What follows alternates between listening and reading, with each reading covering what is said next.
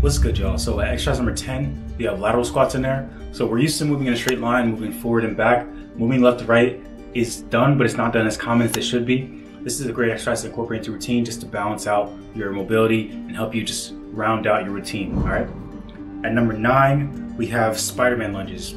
Spider-Man lunges are done in a push-up position. It helps you open up your hip girdle. It helps improve the quality of your hip movements, and hips are where we generate a lot of our power from. So this is definitely a movement you want to incorporate into your routine. Don't skip out on this. Try it out during your next workout. At number 8, we have a reverse lunge into a step up. So this is going to help you just overall improve your stability and balance because it does incorporate a couple different movements together into one. So just getting this down and getting comfortable with this is going to take some time, but once you get it, you're going to improve your balance overall. For exercise number 7, we have band pull aparts.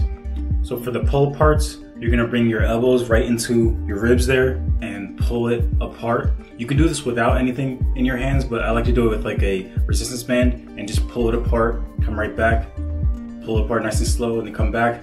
This is going to improve your shoulder mobility. It's going to improve your shoulder strength.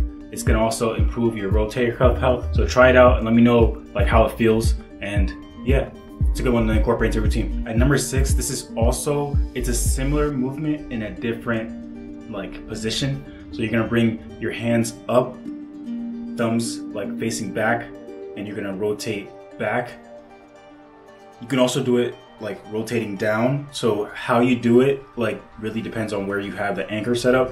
So doing this is going to improve your upper back mobility. It's going to really open up the muscles in upper back, the traps. It also is going to improve your shoulder health.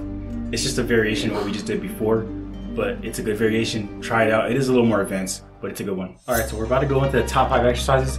These exercises, I do have a few exercises that are focused on the posterior chain. So the posterior chain is the group of muscles that helps us kind of move backwards, like helps us like generate backwards force. So it's the muscles that helps like stabilize the spine, like some of the glute muscles are in there. So these group of muscles are really important and you definitely shouldn't skip them. So definitely incorporate them into your routine. I'll give you a heads up on which ones are which, all right? So for exercise number 5, we have a kneeling thoracic rotation. You're gonna lift your knees off the floor and drive the arm through, and as you're pulling back, you're gonna look across. This is gonna open up your upper back. So this is a thoracic focus or mid-back focus exercise. So definitely try this out and see how it kind of like tweaks your back.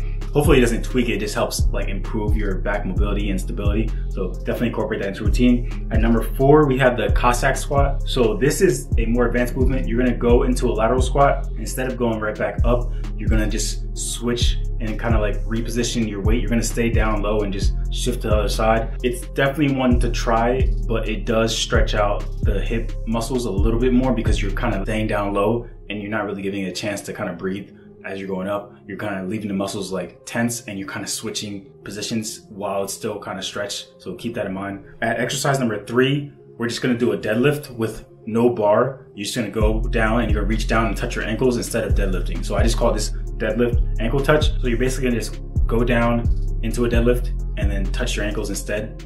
This is great and it's a simple exercise and it does challenge you a little bit more than you think, especially when you start doing like 10 to 15 rep sets there. This is meant to just warm up and give you, extra mobility. It's not really meant to be used as a strength building exercise or conditioning exercise. It's more so meant to just open up your lower body. So keep that in mind. It's not gonna be hard, but it does stretch the muscle out, all right? At number 2, I have the Superman, but I'm gonna throw a little twist in there. We're gonna do it with a band. So as you're going up, you're gonna hold a resistance band and you're gonna pull apart the resistance band all the way up into the motion, hold, just like you would a normal Superman, and then come down. So this just adds a little extra oomph to it and it kind of forces your upper back and your neck and your cervical spine to work harder. And this is really gonna open up your upper back a little bit more. So that's why I made the small change. And it is a posterior chain focus exercise, so it's gonna work your posterior chain a little bit more than usual. And for number 1, this is one of my favorite exercises. I call this the swimmers. So it's a Superman with a swim. You're gonna swim, like do a breaststroke and then come right back. You're gonna hold this the whole time. You're gonna hold that Superman position the whole time. It's telling those muscles that like, hey, you need to turn on and start working right now. So holding it and swimming all the way through is gonna be a little more challenging than just a regular Superman. So that's why I like this and I really like it at number 1 because once you unlock the posterior chain, a lot of the other movements are gonna become a little easier. Look, I know mobility exercises aren't the coolest thing to do in the gym, most people would prefer to do curls or abs because that's what people see and that's what's gonna get you attention per se. So it's not like, you know, something that's really common. Mobility exercises are often skipped, but you shouldn't skip it because once you have like a new level of mobility, once you improve that, everything else becomes easier and you're able to get more out of your workouts. Bad mobility leads to bad form, which leads to you getting hurt. Not only you getting hurt, but you're gonna have less gains in the gym.